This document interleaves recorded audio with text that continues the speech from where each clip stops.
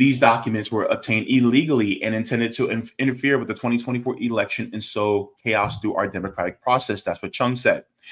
He pointed to the Microsoft report issued Friday and its conclusion that Iranian hackers broke into the account of a high-ranking official on the U.S. presidential campaign in June of 2024, which coincides with the close timing of President Trump's selection of vice presidential nominee. The Iranians know that President Trump will stop their reign of terror just like he did in his first 4 years in the White House. Says any media or news outlet reprinting documents or internal communications that are doing the bidding of America's enemies are doing exactly what they want. Now, here's the funny part.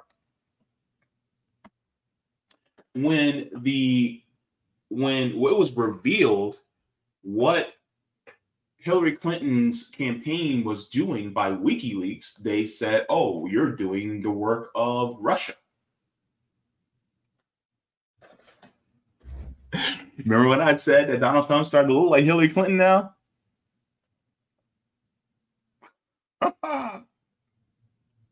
He's looking a lot like Hillary Clinton. Trump's emails were hacked. Let's get into it. This is a story that came out. For some reason, I don't see too many people talking about it. I don't know why, but let's go here. The hackeration just happened. And he's blaming a particular country, and it's not Russia. So let's get into this soon as this comes up. What in the world is going on here? Ah, there we go.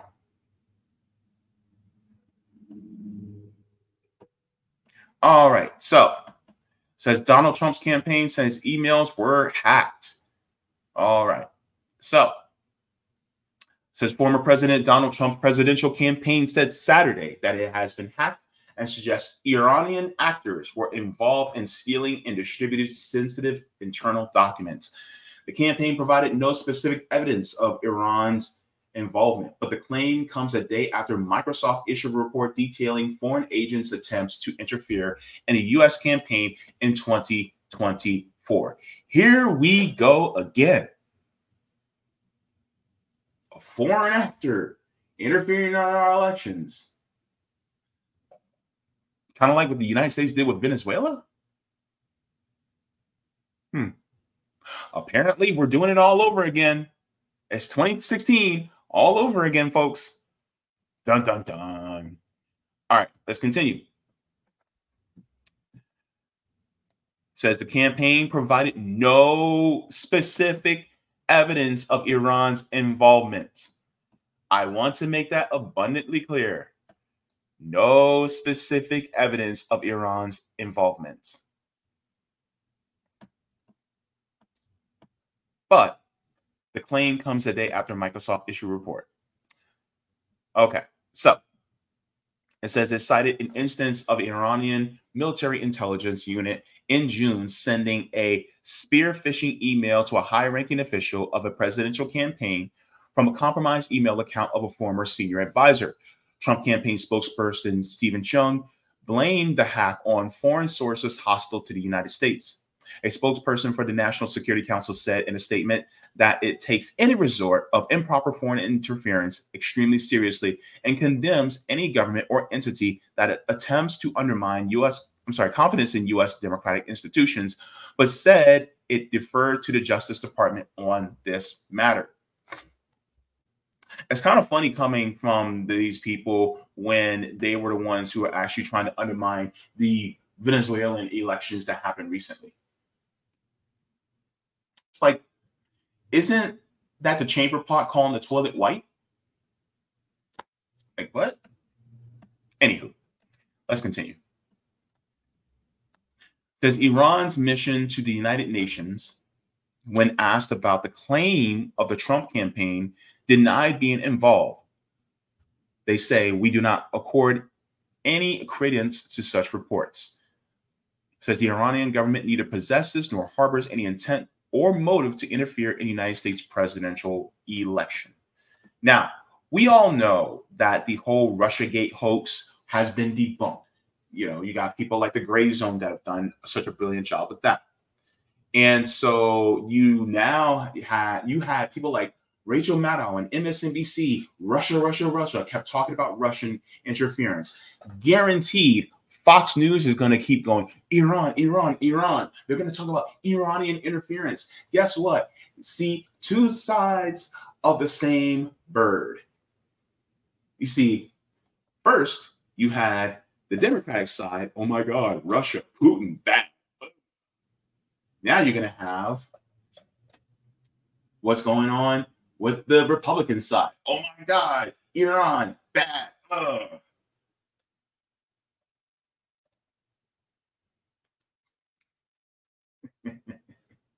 It's stupid. They're going to try to blame interference as much as they possibly can. And guess what? If Donald Trump loses, it's going to be, it's Iran's fault. This is why we need to go after Iran. This is why we need to push for World War III with Iran. Because they try to push for World War III with Russia, especially with the proxy war in Ukraine. Guess what? We're going to have a proxy war with Iran through whom? That's right, folks. Israel here to save the day. Whose sons, daughters, and kids are going to be going over there to fight the Iranians alongside with the IOF? It's going to be your kids. Your kids are going to be cannon fodder. Your kids are going to have PTSD when they come home. Your kids are going to have limbs that are blown off. Why? Because they're going to fight the Iranians. Because they're going to send them. And it's not going to be the rich kids that are going to be going. It's going to be your kids that are coming from the hood. It's going to be your kids that are coming from the trailer parks that are going to be going there because your kids want healthcare, housing, and a decent wage. And the only way they can do it is by fighting for the wars for these corporate dictators, for these corporate parasites. That's exactly what's going to happen.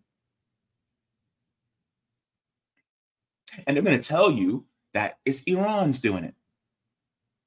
See, they told us about weapons of mass destruction, and then we realized, we peeped game, we were like, nah, that's not true. We're not going to fall for that anymore. But guess what? Now they're going to say, well, they're interfering in your democracy. When in reality, we know that's not true either. Even though the United States interferes with democracies all over the world. Every accusation is a confession.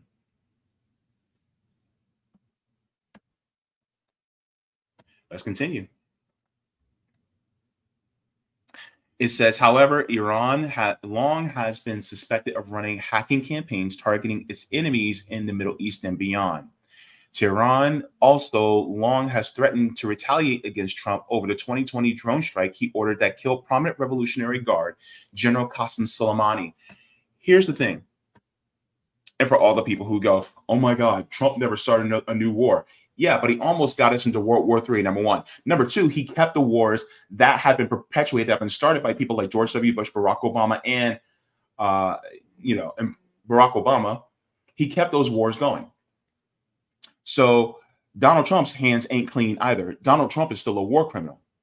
And then on top of that, by killing Qasem Soleimani, who was fighting ISIS. By the way, ISIS just declared Hamas as an enemy.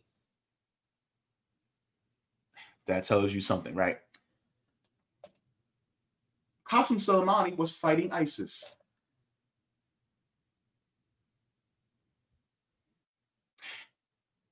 And Donald Trump took him out. What is that? The enemy of my enemy is my friend? So if Donald Trump took out Qasem Soleimani, what does he feel about ISIS? Oh, I see the hamster running on the wheel in your head now. I see. And weren't some of these people also trained by the CIA? Oh.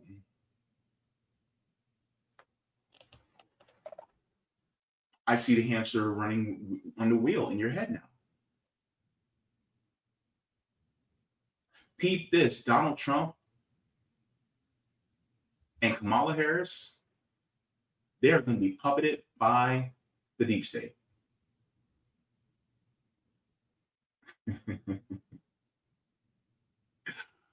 You actually think it's Joe Biden that's running this country? It's Lloyd Austin and Anthony Blinken and Jake Sullivan and all these people. It's not actually him. Who do you think was actually running the country between 2016 and 2020? Was it actually Donald Trump? No. You guys were actually, the country was actually being ran by the deep state and by his national security advisors and his secretary of states and, state departments. Those were the people who were actually running the country. Donald Trump's just a figurehead. Do you guys realize that, right? The duopoly gets ran by the corporate powers.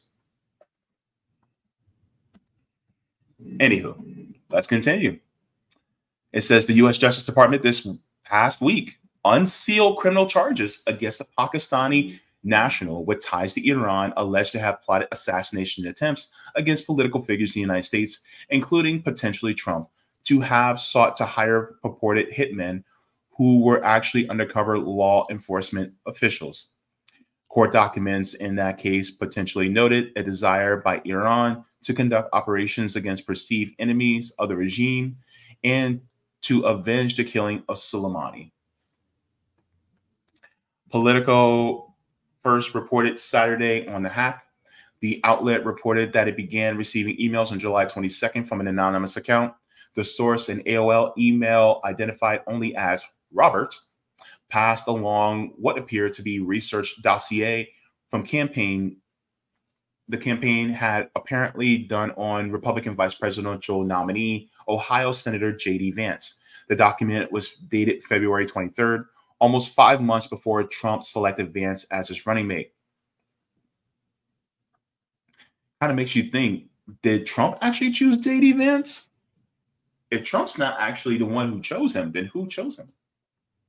Like I said, who was actually running the country? These documents were obtained illegally and intended to interfere with the 2024 election and sow chaos through our democratic process. That's what Chung said. He pointed to the Microsoft report issued Friday and its conclusion that Iranian hackers broke into the account of a high-ranking official on the U.S. presidential campaign in June of 2024, which coincides with the close timing of President Trump's selection of vice presidential nominee. The Iranians know that President Trump will stop their reign of terror just like he did in his first 4 years in the White House. Says any media or news outlet reprinting documents or internal communications that are doing the bidding of America's enemies are doing exactly what they want. Now, here's the funny part. When it was revealed what Hillary Clinton's campaign was doing by WikiLeaks, they said, oh, you're doing the work of Russia. Remember when I said that Donald Trump started to look like Hillary Clinton now?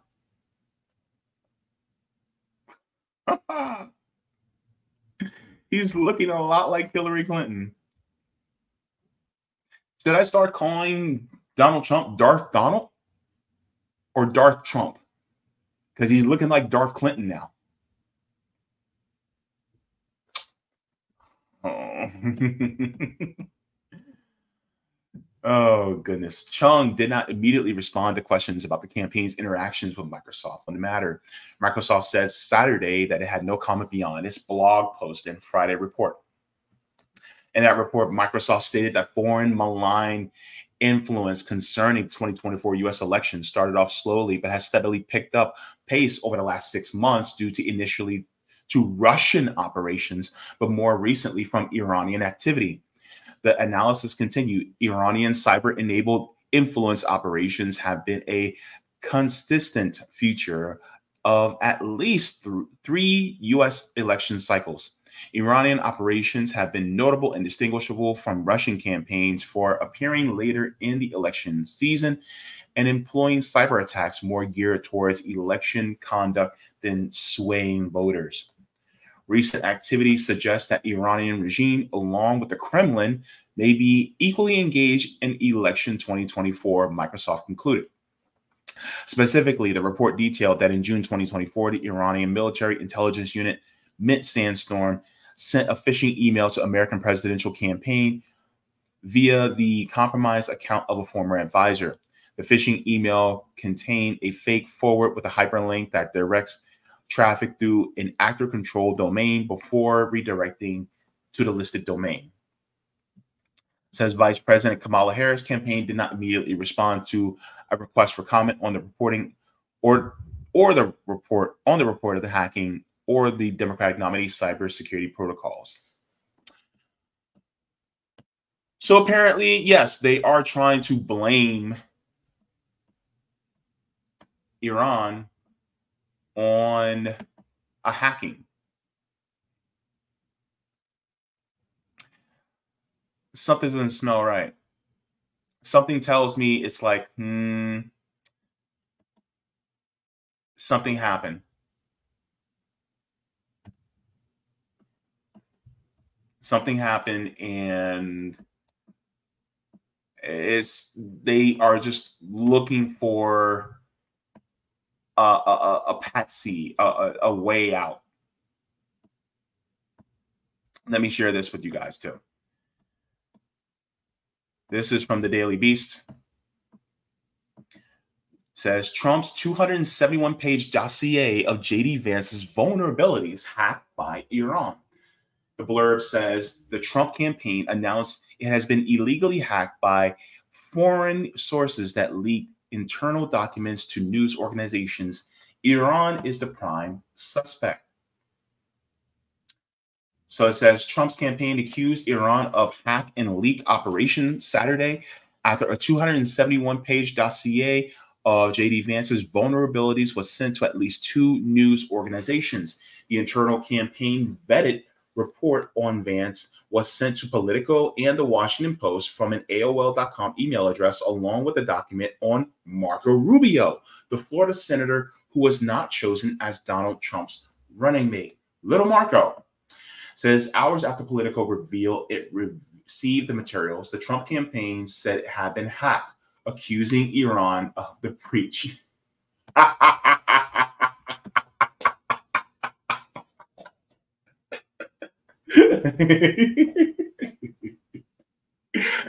Oh, geez. Oh, honey. Oh. See, here's the thing. I'm laughing because war criminals like Donald Trump and Kamala Harris, like, they got hacked. Okay. Somebody discovered the truth about them. Okay. My question is, what truths did they discover? Because the thing is, like, the public has a right to know. I'm not going to shoot the messenger. I would like to know exactly what vulnerabilities does J.D. Vance have, because if he has vulnerabilities, then that means that those vulnerabilities aren't just for the campaign. Those vulnerabilities are for the country. I want to know what vulnerabilities that he have, because if I'm an actual voter and if I'm considering somebody like J.D. Vance, like if I was considering somebody like Kamala Harris, which I'm not, because they're both horrible human beings, but if I were considering them, I would want to know what these vulnerabilities are so I can be a well-informed voter.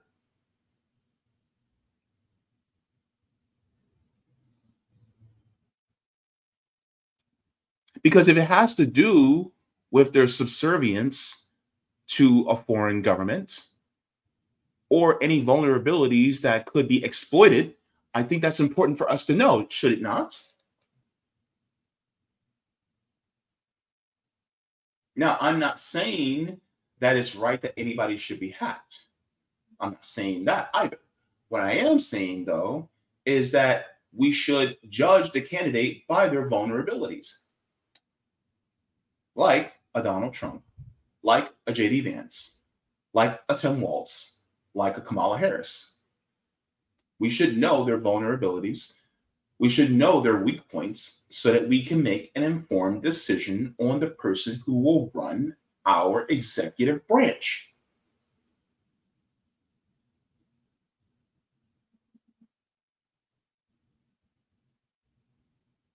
And they're blaming this on Iran.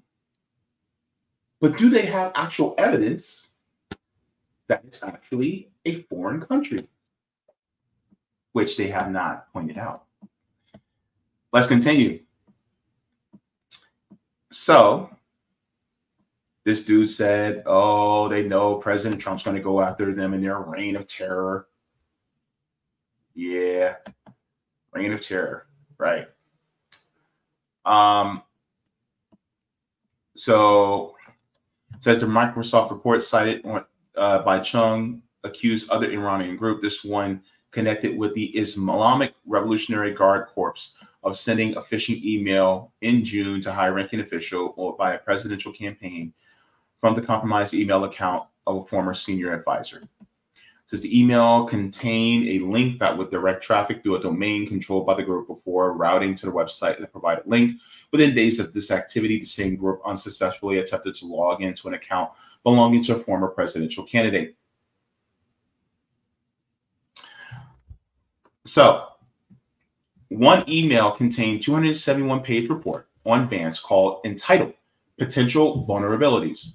Robert told Politico that they had a variety of documents from Trump's legal and court documents to internal campaign discussions.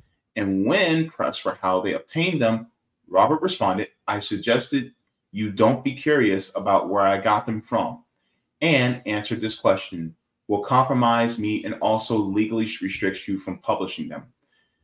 This is by no means first for Trump. In 2020, a hacker hacked his X account by guessing his password, quote, MAGA 2020. This just goes to show just because somebody is a billionaire doesn't mean they're the smartest person in the room. It says Trump also allegedly had been the target of an Iranian assassination plot, which resulted in a Pakistani man named Asif Merchant, which ties to the Islamic Republic, being charged by the DOJ on Wednesday. So it's hilarious on his face because the thing is, it's like, my question is, why are you sending these to the Washington Post, right? Why are you sending this to more Democratic Party associated sites? And why didn't you send this to the Harris campaign? Or why didn't you send this to the Biden campaign?